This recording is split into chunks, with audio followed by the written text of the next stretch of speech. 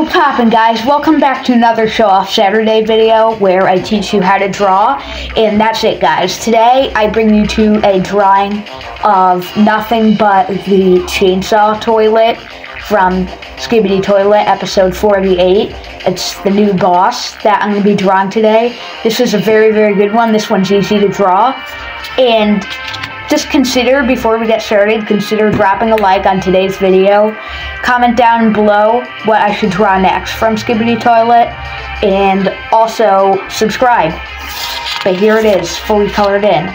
So, as you can see, I started here by shaping out the head and how it's going to look when the drawing's completely finished. Let's get started. After I drew out the whole thing as a sketch, I outlined everything that I just did in Artisloft 5mm pen, and I just outlined everything I just did. After outlining, I erased off the excess pencil.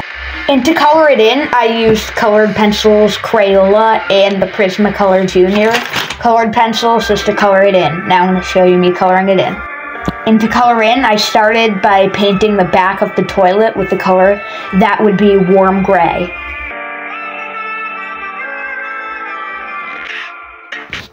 Alright, guys, the next color that I used is light gray. I used it to color in the upper part of the lid of the toilet and the Sierra.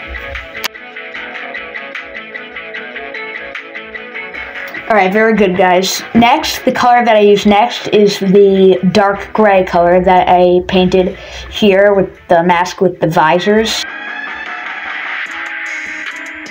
After we colored in that, we are going to color in the area of the visors.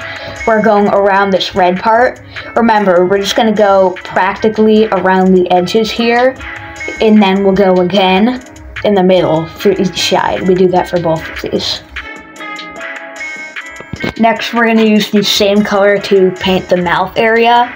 A little bit later, we're going to do a lot of black shadowing, although there is a little bit of a shine that can be seen here. And once we've done that, guys, we're going to color in the little gums here around the mouth.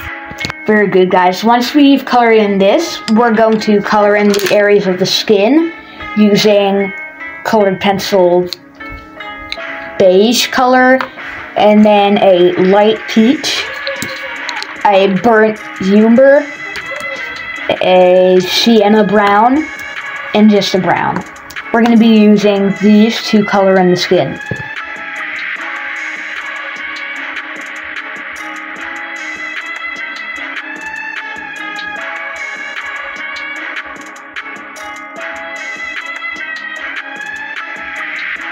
Alright, guys, next, now that we've colored in basically everything, we're going to color in all the dark parts, painting with colored pencil black.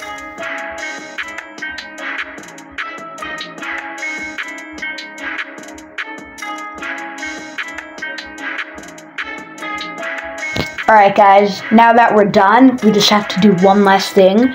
As you can see, this is how I did these two stripes right here, using marker, Posca.